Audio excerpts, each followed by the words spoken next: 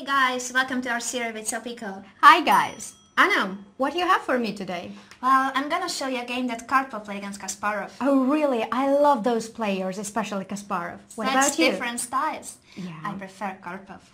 Oh really? Of course. Let's see. In this game, Kasparov will make a weakness on his queen side and Karpov will make a great use of it and win the game. Wow, amazing. Looking forward to see. First of all, we have this position where it's black to move. What would you play, Sopiko? Well, what about b5? I just thought about the move. b5? What's the idea? Well, the idea is to make this c4 square very strong and support the bishop. Well, that's fine that you're supporting the c4 square, but you remember that pawns don't go backwards, right? And if you commit a weakness, it's gonna stay there. Yeah, I agree with you, but what do you suggest? I think b6 is a better move. It's more solid, safe. And then I can just take on d3, move the knight to c4, queen d7, rook d8, and I have a very, very solid and safe position. But it's very safe. Don't you think that You mean too position safe? needs a bit active moves? Well, first I wanna have a safe position and then step by step I'm gonna improve my position. But what was played in the game? b5. Told But you. I don't like that move. Okay. It's Kasparov. It's not Karpov. Okay, I'm sure he has aggressive style. I love his style. I'm sure that Karpov would have never played b5 in this position. Well, The game went on with bishop g5, and now after a6, what there are about bishop plenty of e7? options. Oh, bishop e7. Yeah. What are Isn't there a little tactic like bishop e7, queen e7, Oh, you're queen right. a5? What's gonna happen then? Queen takes, queen a5, And you can take the bishop maybe simply on d3 Yeah, rook takes. and queen e4. Oh, and now, well, the rook has to do something. Let's go back. And let's just protect the pawn a6, so black is doing Black fine, is I fine think. then. Yeah. So bishop takes e7 doesn't work. Okay. But it was an excellent idea. Ah. It's interesting. Of course, one Yeah. has to check if it works. But in my opinion, this knight on a5 is a bad piece, so I would prefer not to Exactly. exchange it. Okay, this time I agree with you. Karpov just continued with rook b c1, a logical move, coming to the c5. And now bishop takes d3. There are plenty of exchanges coming, and we reached this critical position Oh my god. in which is Kasparov to move, and the e7 pawn is hanging. There are plenty of moves. There is Yeah. queen b7, but what about knight c4? Maybe the b2 square is Knight very c4, you want to weak. play active again. Yeah, I Knight just want to c4, sacrifice so the you pawn. ignore your pawn, you ignore the... I do, but I have some idea that the I'm- b2 square is very weak and I give you a double attack on the queen I and the see, rook. tricky goes. Tricky. So you want to play this move next. Why? But wait a second, I take on e7, attacking your rook. So I just attack your bishop back, rook e8. And now you're threatening my bishop and a double attack on b2. Exactly. Oh, you have only one move, bishop a3, I guess. Oh, bishop a3, defending against both of the threats. Exactly, but what about the e4 pawn then? If I just exchange on a3 Oh, and you're right. take... Knight takes, queen takes, and you take the pawn on e4. But what's this position? Oh, it's with very this complicated. d5 passed pawn. It's very complicated, but my bishop is very good also on g7. You, I mean, you I think have... black is fine? I think it's very unclear position, but I cannot say much about this position. It's just very unclear difficult, for very me. difficult to evaluate Right. it. And you have to see this line from the very beginning when we decide to play knight c4 or not. But What other options do we have? well, we can just protect the pawn then. But what Kasparov played? He played a very strange move for his style, rook e8. Exactly, that's what I'm telling. Knight c4 is totally in Kasparov's style. So you vote for knight c4. I vote for knight c4, definitely. I don't like rook e8, but I wouldn't play knight c4. It's such a mess. I'm not sure I can enter a position where I don't know what's going on. But do you have any other suggestions? Maybe I would protect the pawn from b7, queen b7. Do you have anything against don't it? you have a double attack like queen a3, attacking your a5 knight and Not e7? again. This position is so tricky. Yeah, so you want to very play tricky. queen a3, I see. Exactly. But now I have knight c4. And what about queen e7?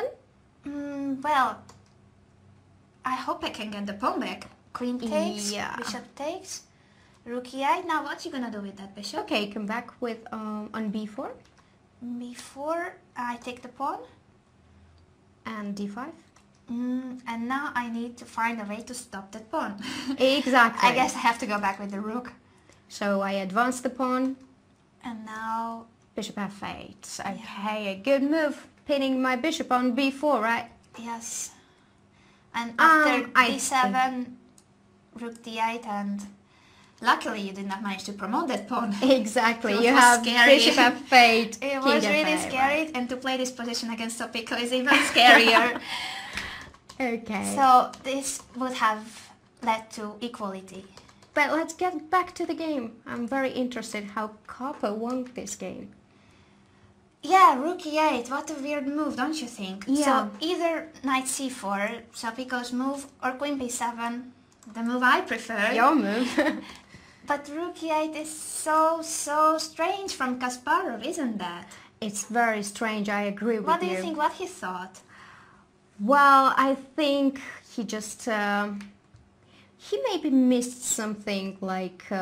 what was played in the game? d5, right? Yeah, let's have a look what he missed, because it might not be the moment when he didn't see what's gonna happen. Rook c1, of course. Very natural move. Of course, he had to expect this move. The rook is coming on c file. And now the queen has to move. There are plenty of options. He went to b7. Okay, normal move. And after d5, now, of course, this knight is still misplaced. You have to... Exactly. You have So to what go. about knight c4? Yeah, knight c4. And as your knight is much better than my one, I'm gonna exchange it. Oh, very positional, right? You see, there's a good piece that the opponent has. Well, exchange it. Great idea. Easy. Chess is so easy. But what if I don't exchange and just go back on d6, the better square than a5? It's indeed better. Kasparov didn't play it. That's a bit strange Really? again. Yet again a strange move. My god. He did not avoid the exchange of knights. Knight d6 was indeed a better move. Was it really Kasparov playing? Maybe it was his cousin. I'm not sure. In the database it says Garry Kasparov. I hope we are checking his game. Okay, I Do you really think hope. there are more Garry Kasparovs in the world? I'm not sure. There is only one legendary Garry Kasparov in the Okay, world. so it's him. Yes. It's him. Knight d6 was good, and yeah, you keep that knight on the board, and after rook c6, rook c8, this is a slightly inferior position for black, but... But it shouldn't be lost. I mean, maybe Yeah, you I can can- hold it. I can try to force you take on c6 with queen c2. So now you either give up the c file, or you take on c6. Right. That's a very good move. Yeah, and I have a better endgame, but you might not be lost. I think I'm not lost. I think I can hold it. Yeah, probably you can. Okay. After all, the knight has improved its place. Yeah, that's very important. And- the knight was very, very bad on a5. And my knight on d2 is not So so good. yeah. Right. So that's why it's so weird that after knight d2, Kasparov took on d2. He's exchanging a piece. But wait a minute. What if I take on d2 and play rook c8 simply? Is there any trick? You calculated this line that you take on d2, I take back, Exactly. and rook c8. So you want to exchange everything and offer a draw. Exactly. Wow. I don't think you can make a use of it if there is no rooks on the board. Are you sure that there's no way to make use of this position? Oh right my now god, with what about black? rook c6? Indeed. What about rook What a c6? move. What Oh a my god, move. do you see the line? Rook c6, d takes c6, Let's and have a look. Rook c6. Wow. you cannot take the rook. pawn In back. case of rook takes, sorry, you would just take? Just take, and you cannot take the pawn Yeah, back because I there is can't. queen d8 Queen and d8. bishop f8, bishop h6 simply. Oof. And black is completely lost. Right. But Wow, but after rook c6, it means that I cannot scare that rook away of the c5. yeah, and I have queen c2 ideas, exactly what you Next move, said. queen c2, exactly. you will have a c passed pawn. Yeah. That's really, really Maybe that's what dangerous. Kasparov missed. You think that was what he missed? I think so. So when because he played rook e8, he just thought maybe that I will exchange on c file and just make a draw. yeah, But rook c6, what a move. yeah, it's indeed a very strong move. Let's have a look once again. Rook c6, because there's no other option to have an edge, I think. Exactly. After exchanging rooks, of course, this position is nothing. It's nothing. It's You nothing. cannot make use of it. Yeah, so rook c6, well, that's really something. Wow, and that was played in the game. Indeed. Wow. Karpov played it. Karpov. You see? Okay. Karpov also sees tactics. Of course he It's does. a little bit of tactics, but Yeah, but okay, he's great player. He's great positional player. let's see the game. Yeah, of course, Kasparov didn't take on c6. Yeah. He played bishop e5, trying to get that bishop defend the queen side. Of course, and I like this move very much actually, because look at the king on g1. Maybe somewhere I have ideas to mate you. You are right in this case. I'm a bit scared already because you're placing your bishop on this diagonal, and now my back rank. I need to be really careful about the back rank. Yeah, you have to be a bit careful. I don't have this escape for the king anymore. And you can also see that the king has free space on g7. So Yeah. I won't have any problems if you You're have right. some threats on my Oh, back rank. actually now you can already capture on c6. Exactly, maybe. that's the threat. So I have to do You have to something take about care that. of it. Either queen c2 or what was played in the game, bishop c3. What do you think about this one? Wow, what a great move. You see, I always do the same. You have a good piece, I'm gonna exchange it. You had a good knight on c4, I exchanged it. And That's now you have really this great scary. bishop. I'm always Wow. exchanging your good pieces. So if I go back here on this great diagonal, a1, h8, controlling my Indeed. king also, and very scary. The queen Yes. comes on d4 and there is mating attack. But if I exchange it, it's worse, I guess, because the queen comes with tempo on c3, and now either I have to change it, either I have to give the c file. Yeah. What do you think? Wow. Take on c3 or keep this bishop? Maybe you have more chances if you keep the bishop. As you said, you have some threats against my king. Exactly. Well, maybe it keeps me more in the game, but what I can tell you about is that if I have bishop c3, queen c3 position, then I don't even dream of activating my pieces. Yes, you're right. So maybe So- bishop b8 keeps some chances. Yeah, that's indeed what Kasparov thought. Are you Kasparov's pupil, by the way? Or Unfortunately not. not yet. Not yet. Queen d4. Of course, the idea is quite clear. Yeah. What you gonna do about that? You want to mate on g7, you tricky girl. Only move f6. Exactly. And now bishop a5, just improving the position step by step. But I was wondering what happens after rook b6, because it looks like a strong move. Oh no!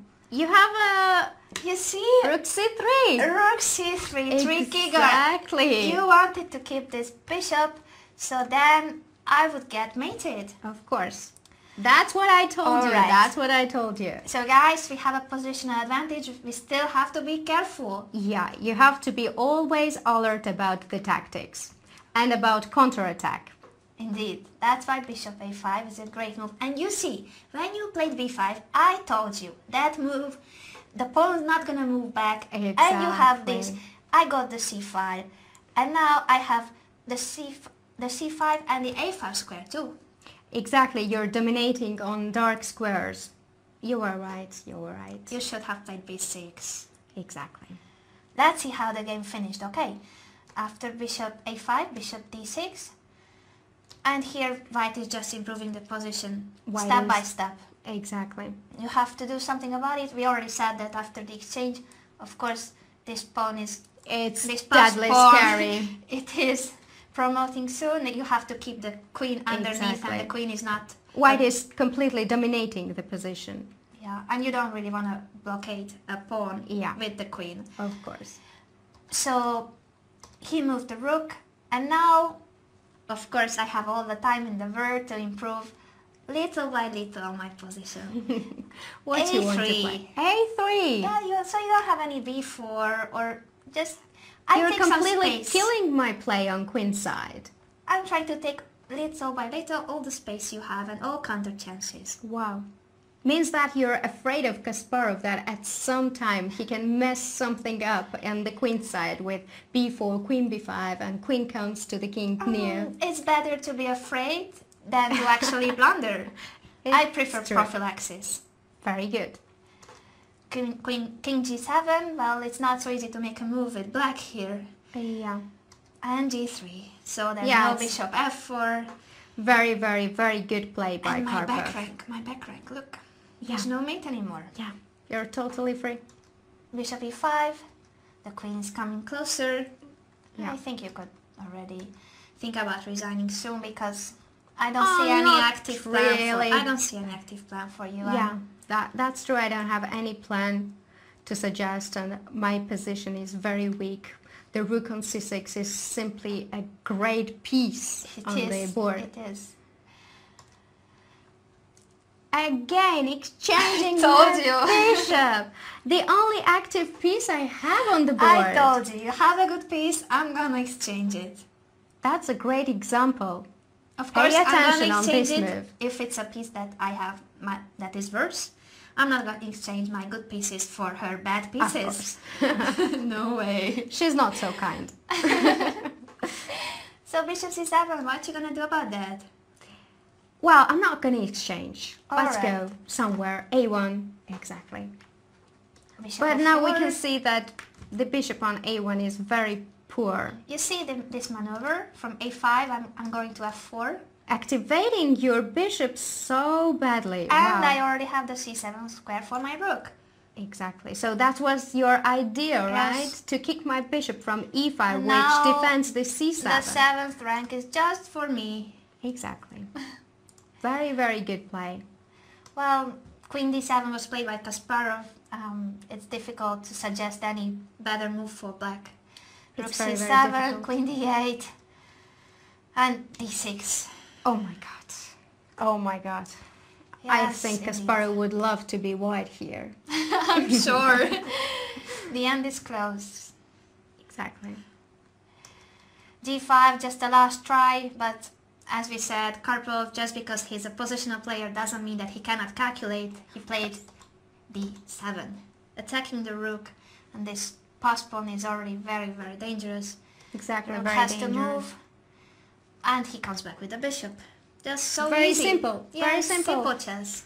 Look at the d7 pawn. Look at the rook on c7. Wow, the pawn on e7 is so weak again. And look at the bishop. Yeah. Simply look at black's pieces. Queen Yes, on d8. What you're is he right. doing there? Bishop on a1. You're Out right. of play completely. Wow, what a game. Indeed, and soon he has to resign. He tried bishop e5. Kicking As you this, said, this yeah. bishop on a1 was not doing anything, now trying to defend, but after rook b7 he indeed resigned. A 'Cause very, very good play by Karpov. maybe he thought that after bishop d6 just queen a7 was coming and he cannot move.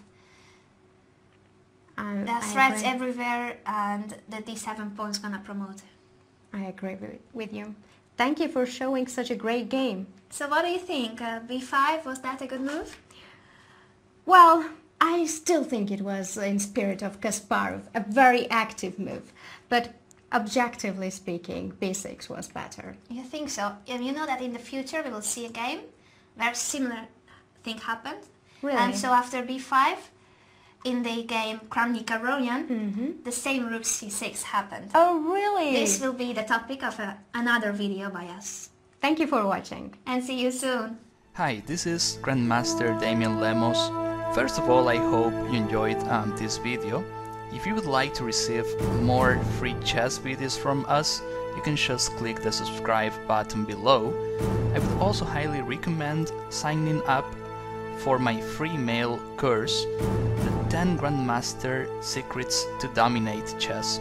During this exclusive course from onlinechesslessons.net, I'll share with you my own Grandmaster shortcuts to effective attacking, defending, and growth hacks to improving your chess without complicated books or memorization. So sign up by clicking the sidebar on the right, and I know you won't be disappointed. Once more, this is Damien for onlinechesslessons.net, and I'll see you in my videos. Thank you.